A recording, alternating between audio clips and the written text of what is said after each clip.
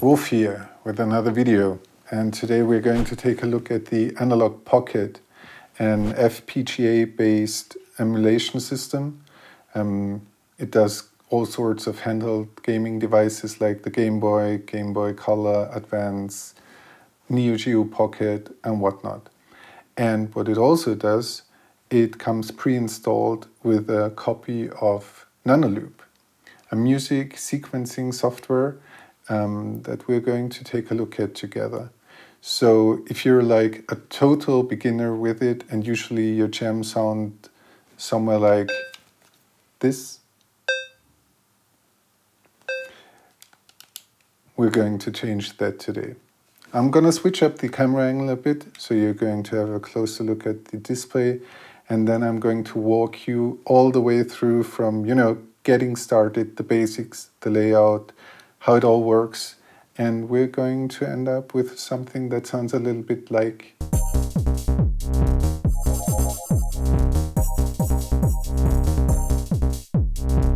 so. If that sounds interesting to you, let's get started. Oh, and a side note, if you happen to use Nanoloop 2 for the Game Boy Advance, this tutorial works just as well for you, because basically it is the same layout, the same sound engines, the same structure. So yeah, let's dive on in. Okay, here we go. This is the starting screen of Nanoloop 2 or Nanoloop Pocket or whatever you want to call it. You will sometimes hear a beeping sound even if you've paused it. I'm going to show you how to pause it in a second. Normally, if you start it for the first time, it will be just running through, right? I'm pausing it for now, and we're going to go over the menus in a second. For now, what is Nanoloop? Nanoloop is both a sequencing software, but also a synthesizer. It has 4 channels, so you have the ability to run 4 different sounds at the same time and sequence them individually.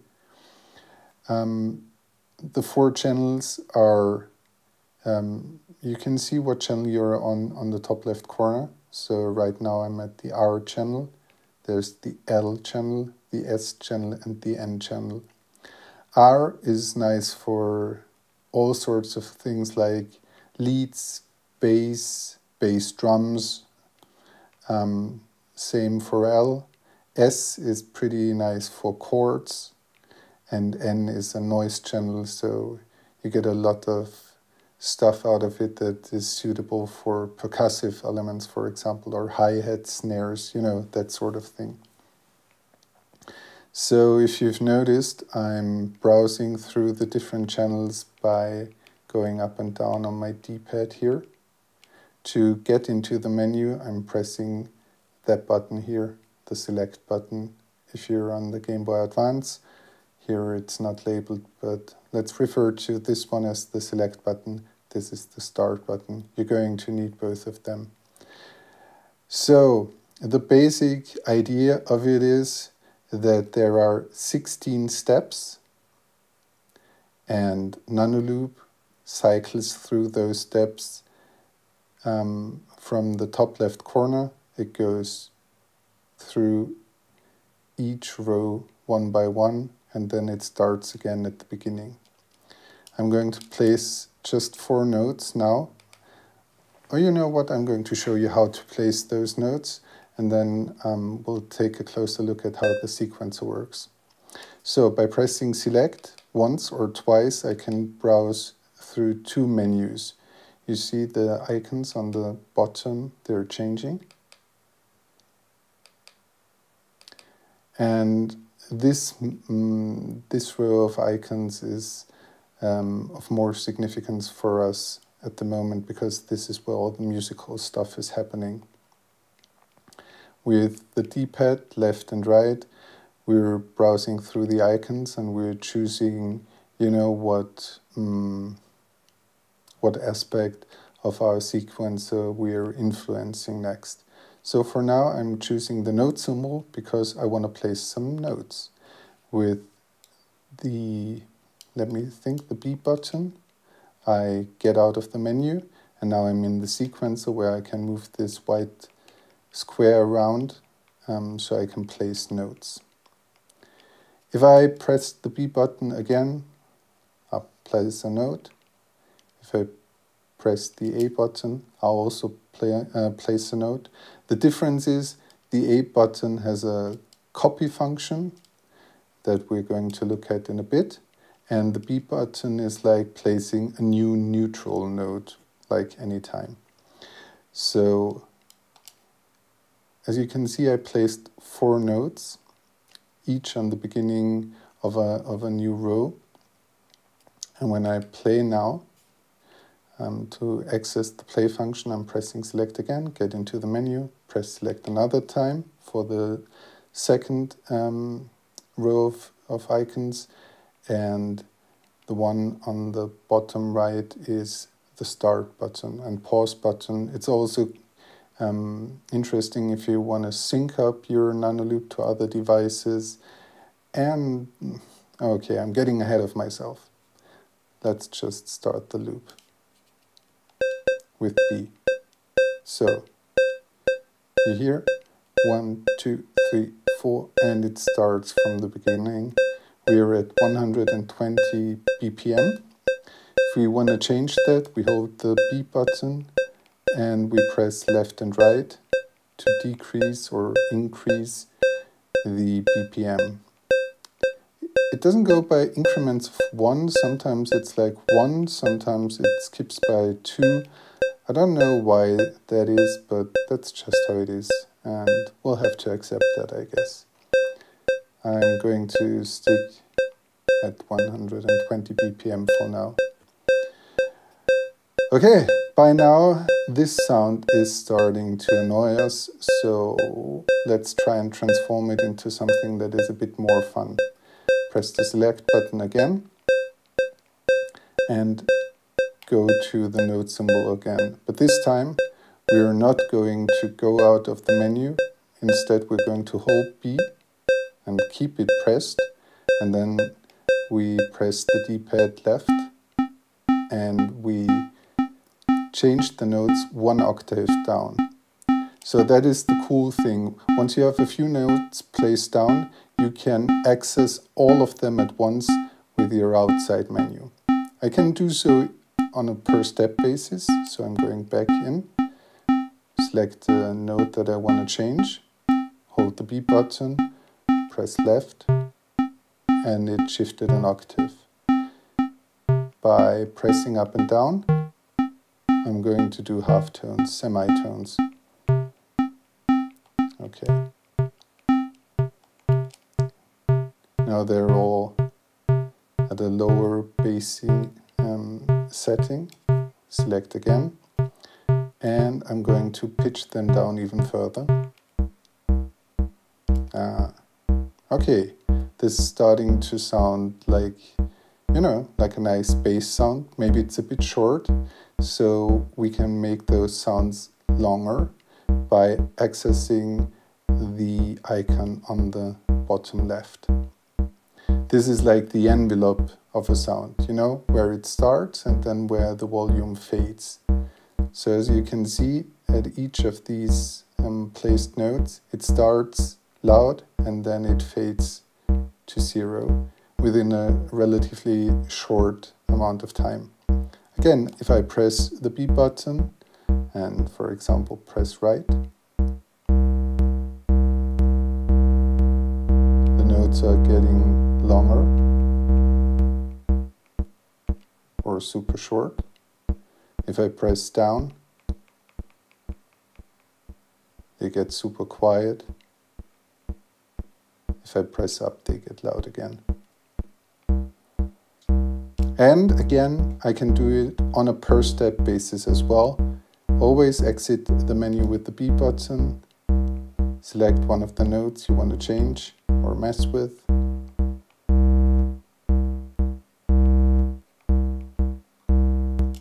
So far so good, right? Now here's another interesting thing. If you want to manipulate your sound even further, this time we're going to press the A button and keep it pressed. and press the D-pad up, and we reversed the attack curve of the sound. So it starts at 0 and then it goes up to full volume. So it's like a reverse sounding note. Again, we can make it shorter or longer, and we can reverse that by holding A and pressing down. Nice! So this is like a good start, you know, for a bass melody, for example. Or what we are going to do now, we're going to turn this into a really nice sounding kick drum. One of my favorite things to do in Nanoloop. Okay, select again.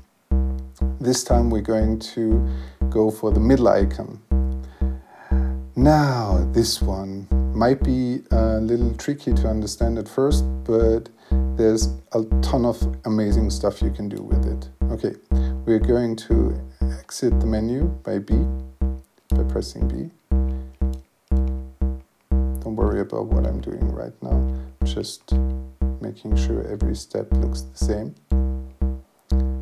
Oh, by the way, this might come in handy at one point. If you feel like you've messed up a note, you know, too much and you can't get back to what it originally was, but you have another instant of it that sounds the way you want it to, you can always do something like this. Let's say I've messed this one totally up.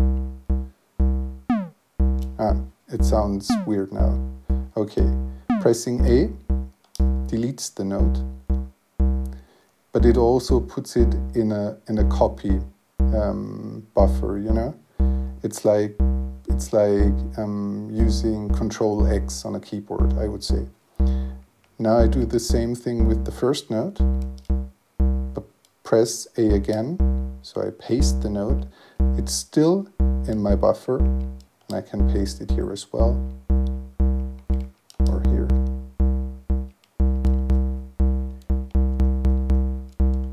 And delete it with A again. It's a nice way to make sure, like, for example, if you just tweak one note and then you think to yourself, oh, I want to copy that note somewhere, this is how you would do it. Now, if you remember looking at the volume, that this represents the attack of the volume, the attack and decay. This does the same thing, but this time it's for the pitch of the note.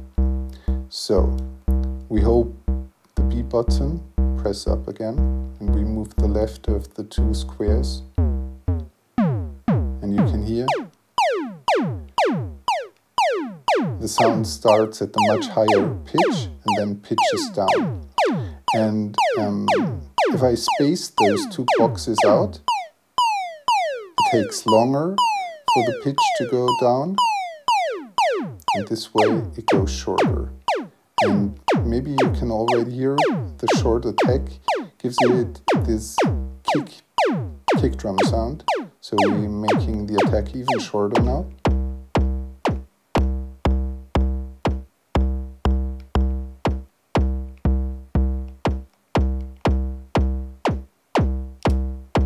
Okay, sounds nice.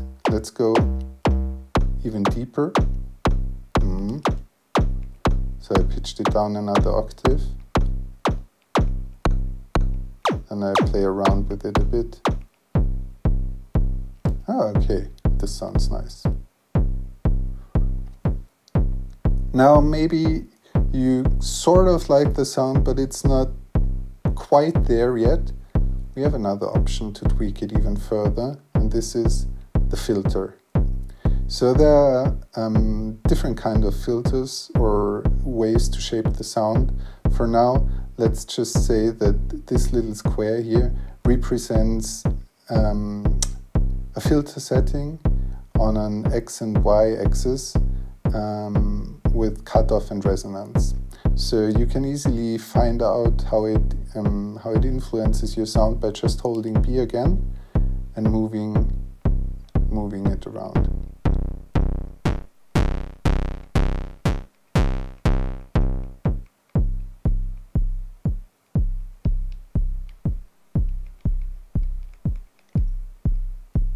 So moving it up is cutoff, and moving it to the right is resonance.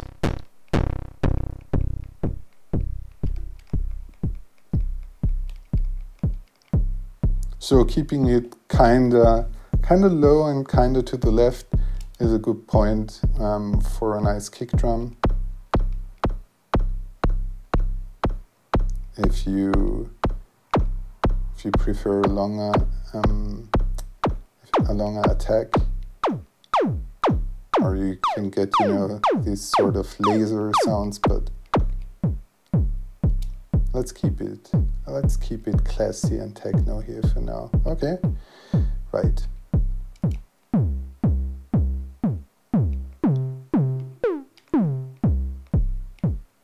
Okay, now we've made a nice percussive element that serves as like our four to the floor, and now let's make a simple bass line to go along with it. So like I told you in the beginning, after we press select and we're in these menus, we can change what channel we're on by pressing up and down. So I'm going to go to the L channel now. You can hear that the kick drum pattern is still going on in the background.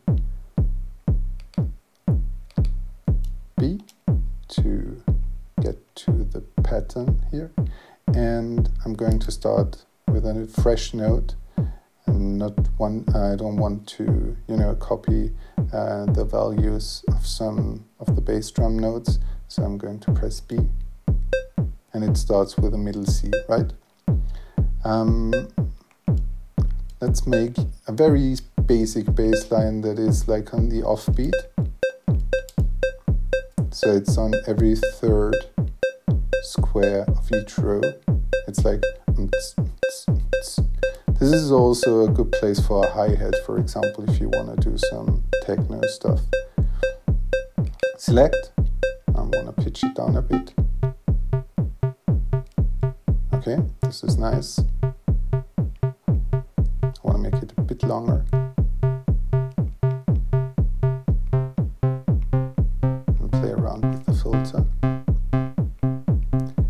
Now, if you find yourself getting bored of that filter, you can change it by holding the A button and pressing right. And then it's sort of like a high pass filter. It has a much more nasal and tinny sound to it, you know. Maybe nice for a lead.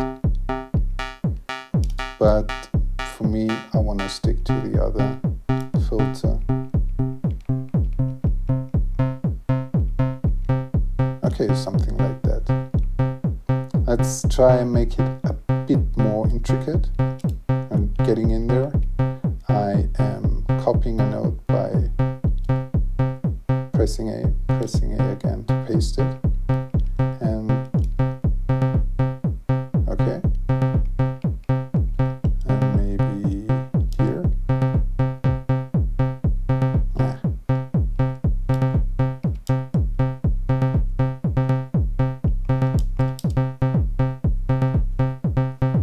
Okay, why not? Still a bit too high for my bass line, so I'm going to pitch it down another octave. Okay, we're getting somewhere. I'm selecting the first icon again, because I want to reverse one of the notes.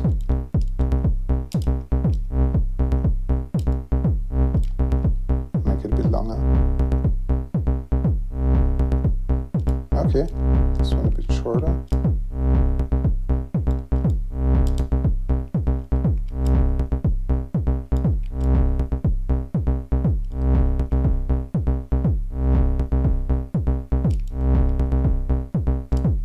Okay, let's maybe change the pitch of one of them.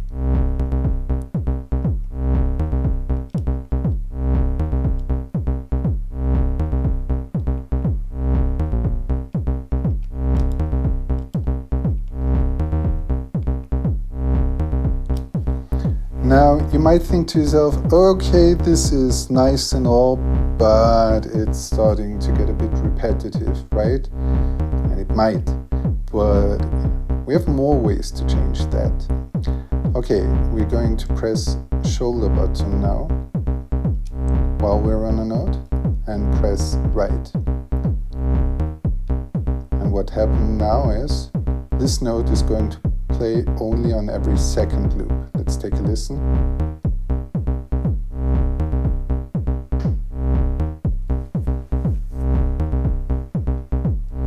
If I do it again, it will also only play once every twice loop, every second loop, but it has a different starting point. So if I press right one more time, you see that only one square of it remains visible. That means it plays on the first loop and then it won't play for 3 loops and then the sound plays again.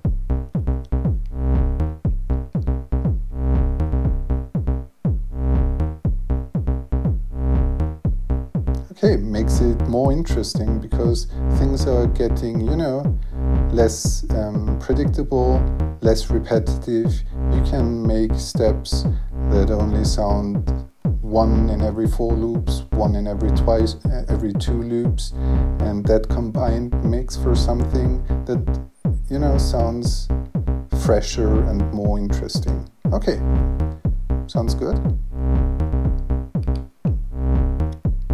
Now we take another look at this one here, you know, remember, it influences the pitch.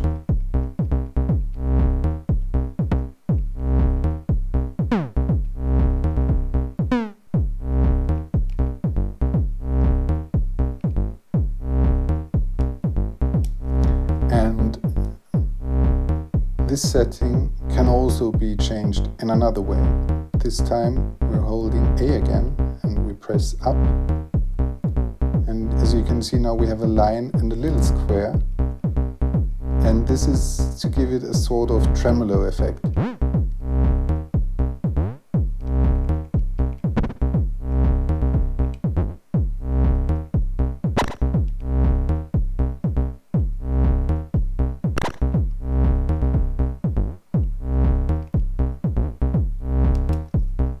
This is maybe more audible if we use a higher pitch, so I'm going to do that just for the sake of demonstrating it. You hear how the sound gets sort of wobbly?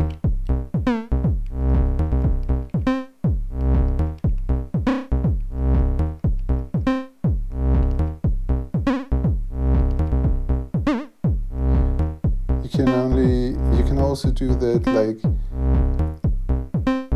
just a tiny bit to give it that sort of wobbly tape aesthetic, for example. There's a ton of things you can do. To switch back to the way it behaved before, just hold A and press down on the D-pad and we're back to the pitch thingy. So both of these settings influence the pitch, obviously, but one does it like in a linear way and one in a repetitive way where the frequency will go up and down, depending on how you set it up. Okay, changing the pitch back down. Let's say, for example, I'm starting to get annoyed of this. I don't want to hear the bass drum all the time while I'm playing around with my kick drum.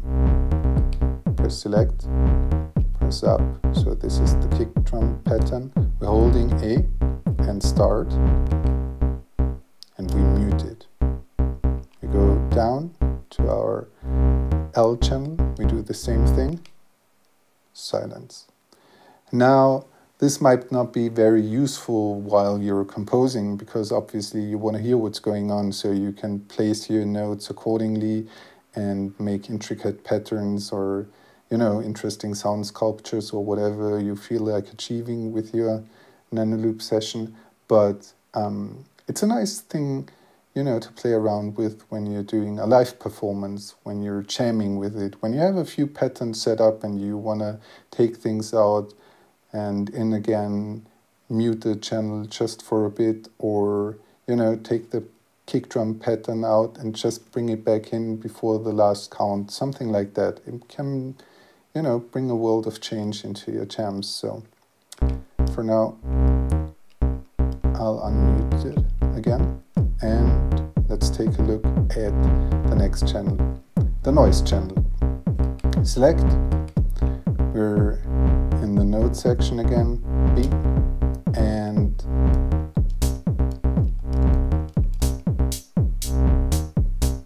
oh yeah, we got a nice techno groove going on, right? This is already pretty awesome. But let's make things even more interesting, and I'm going to introduce some new aspects of our UI that we haven't talked about yet. For example, the last icon on the first row of the menu. This section here does two things. For one, you can change the panning of your notes. Press B and left, B and right, B and left, B and right. So now we have a nice stereo effect going on. Awesome. I want to make those a little more quiet. And this one a little longer. Maybe every second one is a bit longer.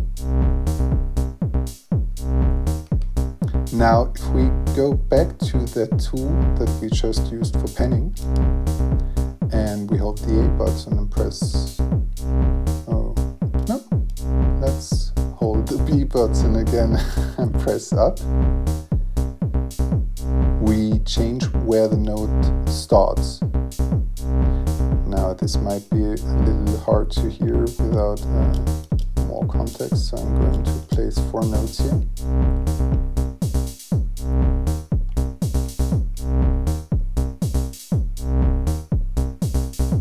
So you can hear this note, it's getting pushed to the right, so it starts later.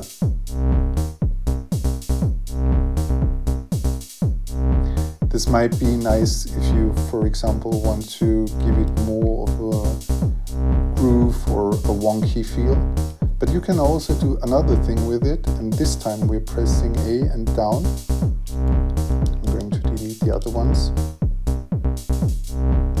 You see the white line that appeared? This is a delay. And now I can affect the delay by holding B and pressing up and down, make it shorter or longer.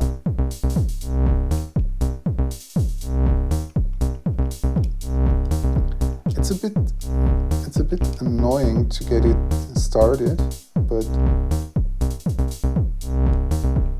you know, pressing B and up, and then A and down.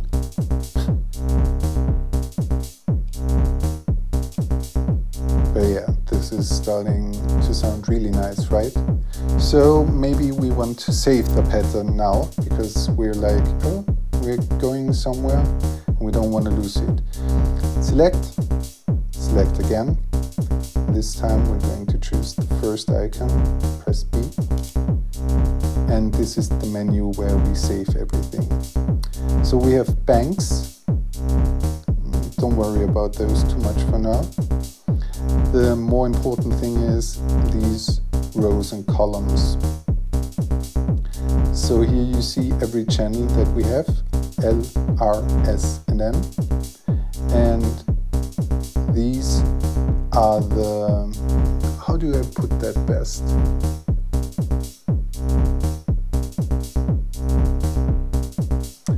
And these are the save slots for each of those channels.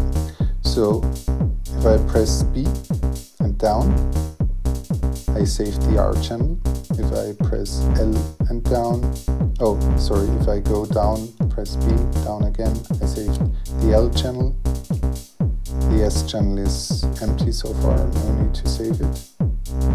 And the M, so now they're saved. I loaded an empty pattern now. You don't hear anything. And by pressing B and up, I do load the channel again.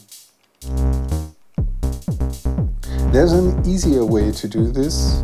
If you want to save everything at once, you hold the A button and press down, and all 4 channels are saved. And the same way if you want to load them. So for demonstration purposes, loading up a column of empty channels and loading up the patterns we've been working on. Nice. So this is also a great option if you want to start to further expand on your patterns. So you just save a copy of them and now you tweak them, you mess around with them, you do whatever you want. And if you feel you've gone overboard, well, just restore your backup copy of that pattern and try again. Or you may have come up with a nice variation, and one by one you start adding patterns, and sooner or later you'll end up with a full track. So select again, we're back at the beat. This time we're going for the S channel, because while this is sounding nice already, we want to add some chords on top of it. So remember, this one here was good for stopping and starting again, but it also does another thing. Like we said before, holding B, pressing L and R, left and right, sorry, is going to slow down the pattern, speed it up again.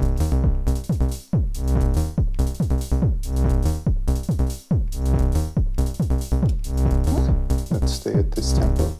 But if I hold B and press down, I see this symbol here, divided by 2. And as you can tell, this pattern is now running slower than before. I'll press B and up again. It's at regular speed. It's at half speed. Press down again. It's even at quarter speed. And the awesome thing about it is the other patterns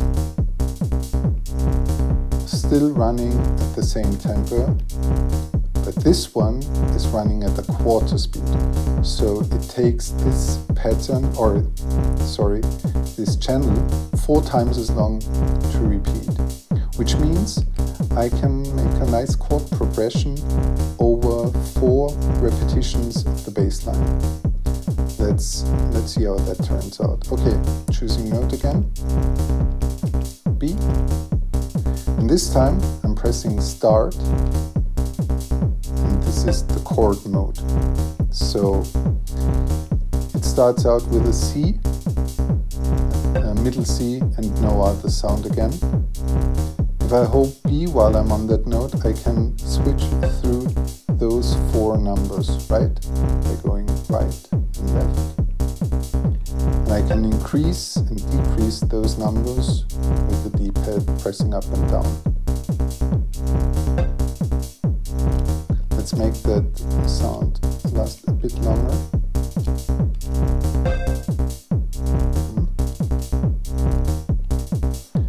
So for now it's playing a chord with 2 notes, right? A C and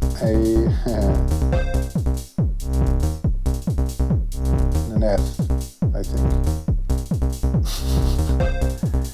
So for now it's playing a C and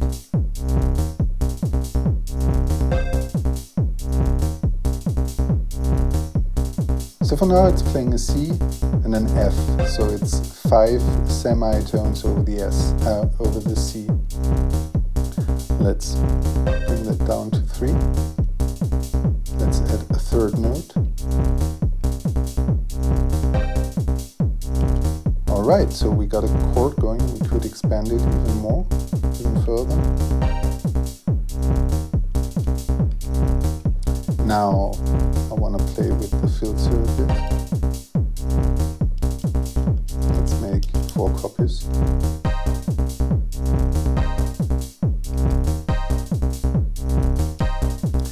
So I told you before, if you press A and press right, we get another filter, right? But there are two other settings here as well. That is, we hold A and this time we press up. And this gives it more of an FM-y, tinny metallic sound that I really like.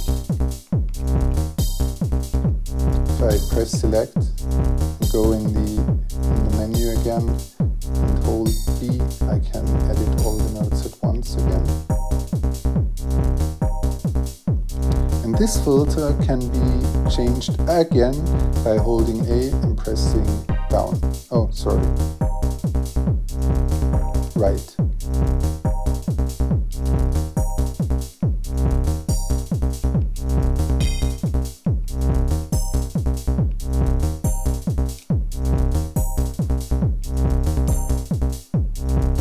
Okay, I'm going to play around with some of the settings a bit.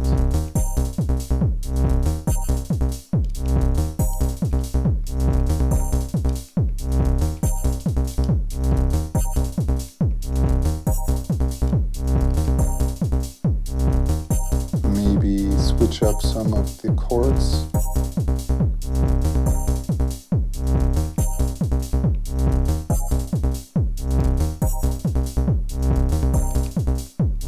Reverse one of them.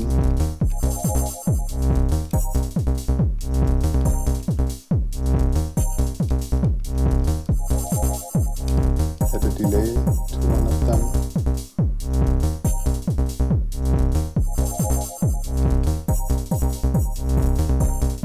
And we're going to save it.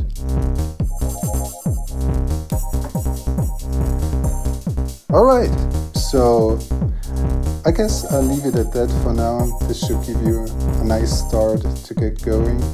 And if you have any questions that I haven't answered yet, if you want a more intricate tutorial, more in-depth, even more tips and tricks, please let me know in the comments. Subscribe to my channel, give this video a friendly thumbs up, a like, share it with your fellow analog pocketers, and enjoy making music with this wonderful device. And yeah, go out there and create some chiptunes. Have a great day. Thanks.